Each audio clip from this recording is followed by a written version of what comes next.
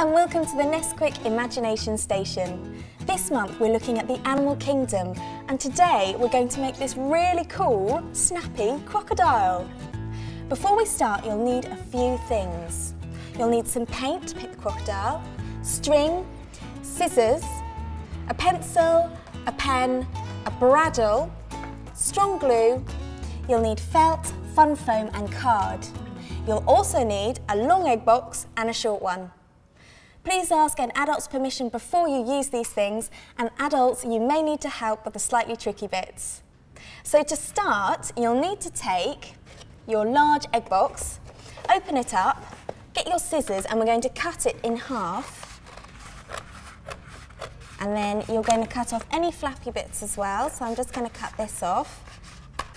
You'll also need to cut off these spiky bits here as well. Really easy to do, so just get your large scissors and cut through them. Now once you've done that, you can turn them over and you've got the perfect bottom teeth for your crocodile and the top, and you're going to get your smaller egg box to make the eyes, and you're going to cut out 2 of these to make really big bulbous eyes. Now I've cut out mine here, and I'm going to stick it on with some masking tape. Make sure when you're sticking it on that you tape it all the way around so it's nice and secure. Now this can take some time, so I taped mine earlier to look like this. So there you've got the shape of your crocodile, and now it's time to decorate it. So first of all, I'm going to get my paintbrush and my paint, and I'm going to start by painting the eyes white. So I'll put some paint on here, and then after that I'm going to paint some teeth. So spin it round, and with these lovely big teeth you're going to put white paint all the way along.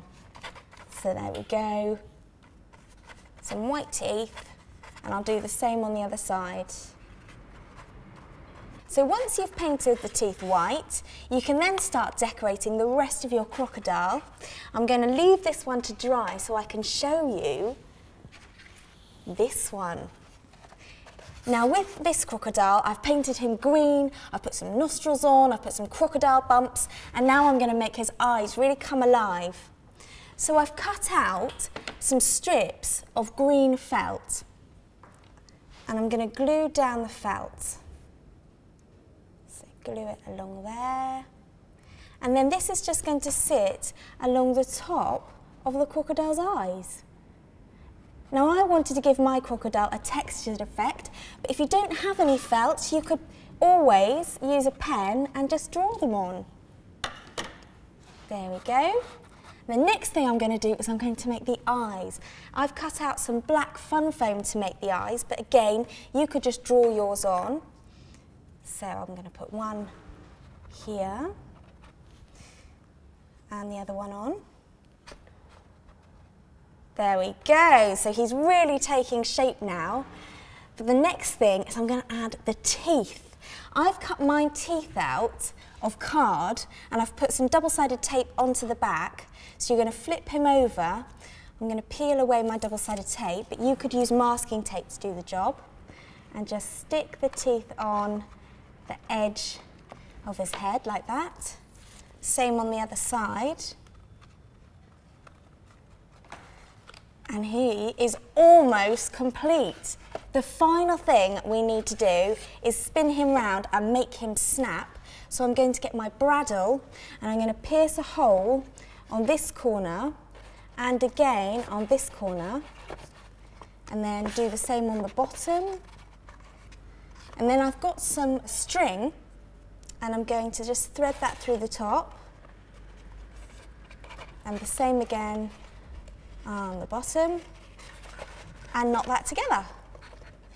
And then you're going to do the same on the other side, and he's going to be very snappy. How cool is that? Now let's have a look at some real crocodiles.